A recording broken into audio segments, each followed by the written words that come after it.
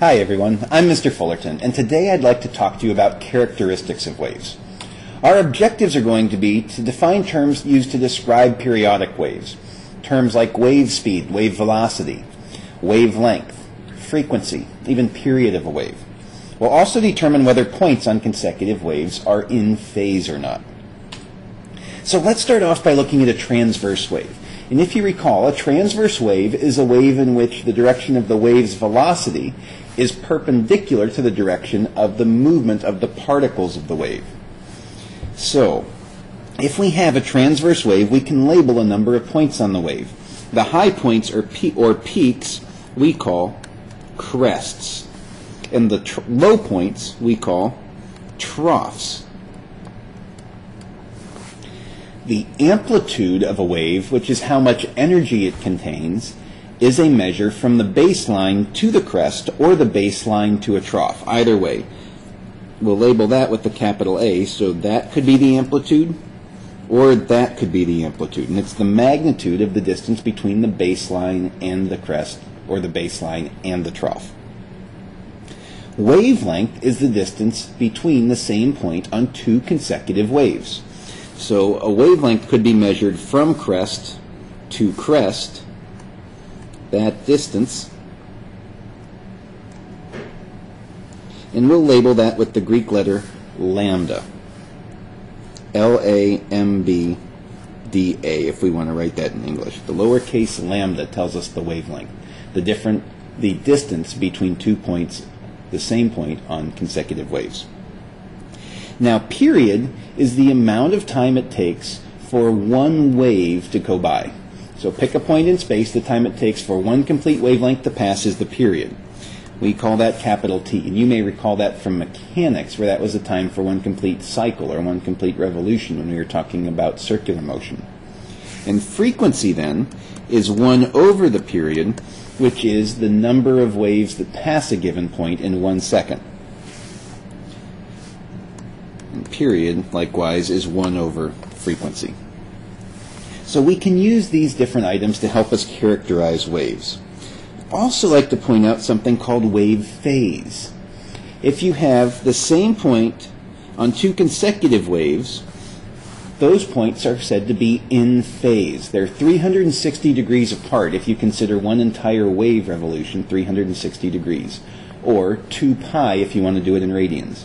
So those two red points would be in phase. If you wanted to be exactly 180 degrees out of phase, you'd go halfway between the two. So I'm going to put a red X here. That point would be 180 degrees out of phase with our initial point up there. So in phase means the same point on a different wave. Out of phase, not the same point. And if it's 180 degrees out of phase, it's exactly between those 2 points. Let's continue on here and see what we can do with this. As we look at longitudinal waves, that means the wave velocity is in one direction and the particles of the wave vibrate in that same plane, parallel to the direction of the wave velocity. We can label the parts on a longitudinal wave as well. Areas of very high density we call compressions, and areas of low density we call rarefactions. Amplitude, again, is related to the energy of the wave. The more amplitude, the more energy there is in the wave. And in this case, it has to do with how dense the compressions are and how non-dense or less dense the rarefactions are. Wavelength we measure the same way. Take the same point on consecutive waves. So we could go from compression to compression in order to find our wavelength, or you could go from rarefaction to rarefaction. And frequency and period apply here just as they did when we talked about transverse waves. So, sample question 1. The diagram represents a transverse wave. The wavelength of the wave is equal to the distance between which points? It means we have to find the same point on consecutive waves. If I look at A, I can see the same point over here at E. So the distance between A and E would give us a wavelength. I also see here if we start at B, we have the same point on a consecutive wave there at F. So B and F should work. Or if I start at C, the distance between C and G is the distance between the same point on consecutive waves. So I see three sets of points you could use to determine the wavelength here. Here we have a periodic wave. Which point on the wave is in phase with point P? It means we have to find the same point on another wave. Well, P is on the rise right as it crosses the baseline. So I see that again over here at C. So I would say that point C is in phase with point P. If we wanted to go 180 degrees out of phase, we'd have to go over here to B directly between them.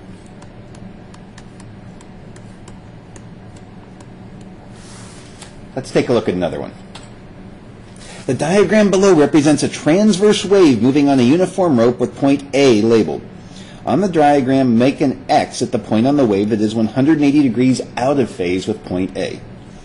Well, let's start. If that's A, it's about halfway up the rise of a wave. Let's find the next point that is in phase. That would be over there. So if I want to find the point that is 180 degrees out of phase, I'm going to go directly between those two, and about halfway in between looks like it'd be right about there, 180 degrees out of phase with point A. Question 4. The distance between which 2 points on the transverse wave identifies the amplitude of the wave? Well, if you'll recall, the amplitude of the wave is the distance from the baseline to a crest or the baseline to a trough. So our choices between A and B, no, that doesn't work. Those are on the baseline. Between A and C, those are also on the baseline. A and E, there's the distance between a baseline and a trough. So that should work. There's our amplitude. In choice 4, D and E, well, that's from a crest to a trough, so that would be 2 times the amplitude. That can't be the answer. Correct answer must be 3, A and E. A periodic wave is produced by a vibrating tuning fork. The amplitude of the wave would be greater if the tuning fork were struck more softly, struck harder, replaced by a lower frequency tuning fork, or replaced by a higher frequency tuning fork. It's interesting here, in this problem, they talk about lower and higher frequencies. Note that when you hear a sound wave, higher frequency corresponds to a higher pitch. Lower frequency corresponds to a lower pitch. That's not going to help us, though. If we want the amplitude to be greater, we need to put more energy in it. We get more energy, more loudness, by striking it harder. So the correct answer must be 2. Let's try one last sample problem. A longitudinal wave moves to the right through a uniform medium. Points A, B, C, D, and E represent the positions of particles of the medium. What is the direction of the motion of the particles at position C as the wave moves to the right? Well, if the wave's moving to the right, that means the particles of the wave must vibrate in the same plane, left and right. So, as the wave moves to the right, C must move to the right and to the left. Between which 2 points on the wave could you measure a complete wavelength? Well, I could measure a complete wavelength by taking the same point on 2 consecutive waves. In this case, that must be between point A and point C. Those look like the same point on consecutive waves. So that would be our wavelength between A and C.